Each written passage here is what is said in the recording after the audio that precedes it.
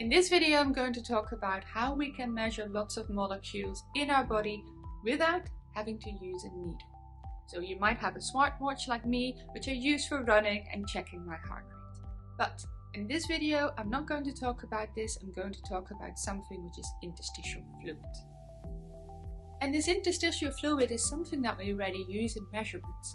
You might know someone who has the Abbott Freestyle Libre, where you can measure non-invasively for up to 1 or 2 weeks their blood sugar levels, and that is coupled to an insulin pump, so you have an automated system. But what is this interstitial fluid then? Well, interstitial fluid is all the fluids that's between our blood vessels and outside of our cells. Remember that our body is made out of more than 70% of water, and interstitial fluid is a large component, more than 25% of all of that liquid. Essentially, if you would compare it, you would see interstitial fluid and plasma are quite similar, because interstitial fluid is everything that leaks through the capillaries.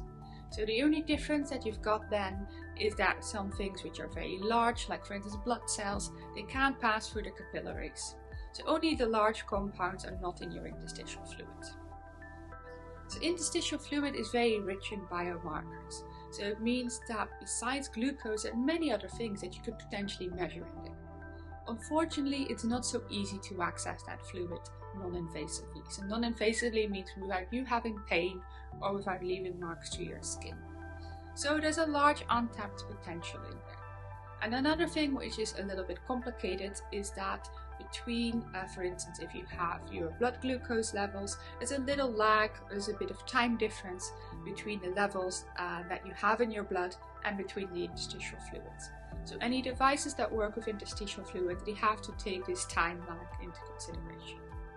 Now, there's lots of clinical trials going around where people are trying to link concentration of certain compounds in interstitial fluids to that of blood. So I presume in the very near future we're going to see lots more measurements in this interstitial fluid to compounds that are not just limited to glucose but lots of other markers. So that could mean, for instance, more early diagnosis of certain diseases, but you could have more closed loop systems as well, like you have in glucose, where you have the combination of measurements coupled to an automated drug delivery system.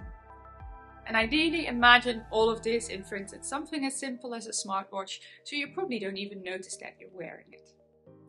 So do have a look at this playlist if you want to know more about our later research, including, for instance, how we can pick up cardiac biomarkers in interstitial fluid, which would lead us to earlier diagnosed heart attacks.